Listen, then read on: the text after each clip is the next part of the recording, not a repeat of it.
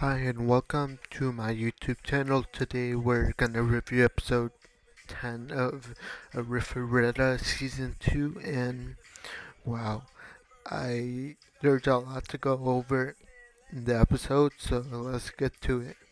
So one of the scenes not scenes, but basically what happens in the first part is that Hajime, defeats the apostle, and then as he's regrouped with Tio and his teacher at the destroyed church, there's a ghost of a liberator shows up and guides him to where his labyrinth is, and pretty much it gives Hajime a spiritual magic, which we don't know what it does specifically yet.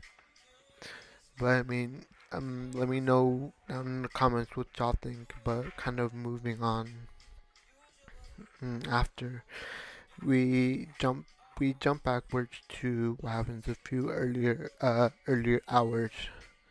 So what basically happens is there's a big crash, and then wakes up all the students, and they're on guard now.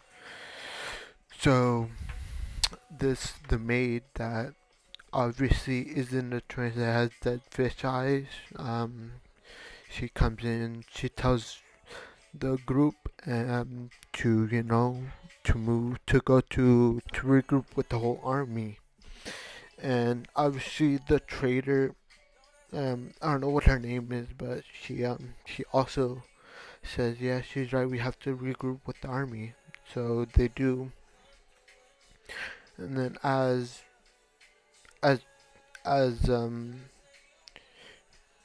he pulls out the orb and kind of blinds everyone. Before that, Shizuku and I don't know, some of the girls, they felt something was off, so they're already on guard, but it was like too late, so they got blinded, and pretty much all the students except for Shizuku was kind of attacked and left unconscious or on the ground. And then Shizuku regains her awareness, and she's wondering like what happened, and then the maid comes, and she ends up just like the commander.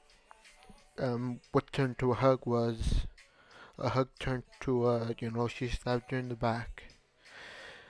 And then we our last scenes I want to talk about was that we got that the traitor kind of revealed herself, and it ended up being the girl with glasses.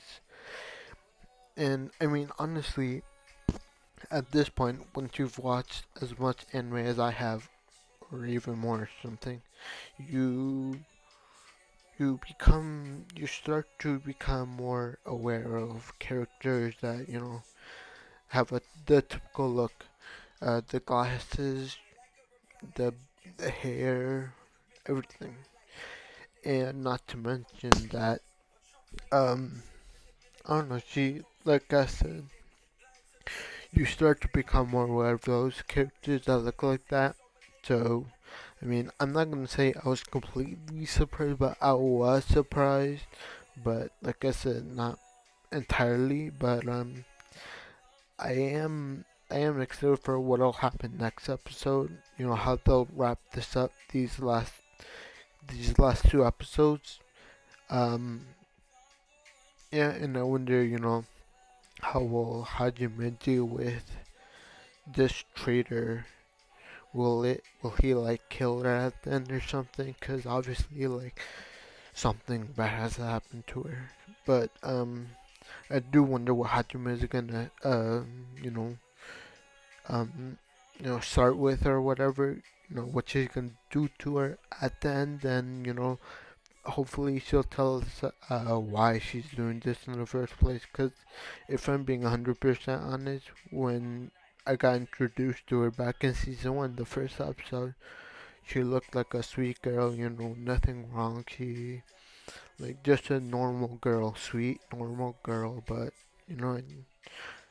I wonder, because in order for you to undergo that kind of mental stress, like something traumatic has happened.